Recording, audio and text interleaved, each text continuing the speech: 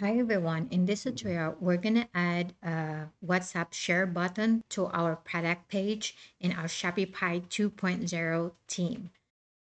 So this is what we're adding here. It's going to look like this. And when the user or the customer choose a variant, sample, see, medium.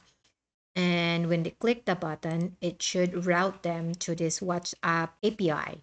And you open the WhatsApp and the user have a choice to who they want to share this to. So for me, I'm just going to share it to myself and then click this one.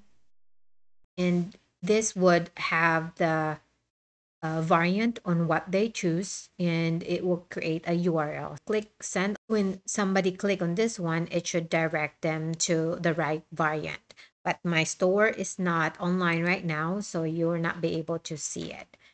Anyway, it's easy to add with no apps or library, just a few codes. So to start, we have to go to our Shopify store. So in our Shopify store, we're going to go to online store and make sure you go click teams. And for me, I'm not going to edit the live team, but we're going to edit this new since 2.0 team. We're going to click actions and then edit code. And from here, we're just going to expand our page by clicking this icon. And we're going to go to our section folder and we're going to look for main dash product liquid. Open that and we're going to control F to find when buy buttons. So what we're going to do here is we're going to insert the code that we have. Let's go to our website and we're going to grab this code right here and go back to our code editor again and then paste this code right here.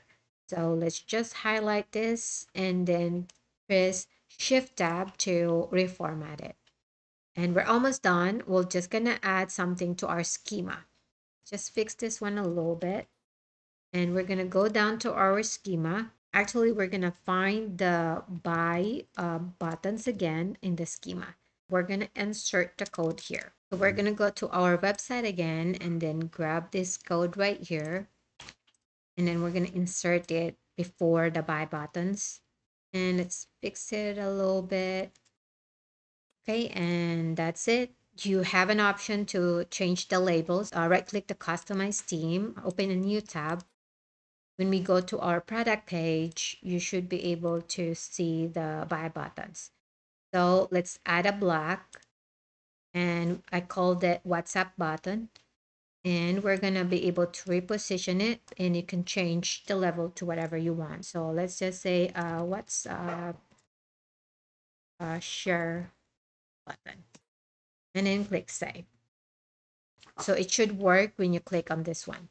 And that's it, guys. It's a simple code, no sweat at all. I will be posting more videos. Don't forget to subscribe. Thank you so much for watching.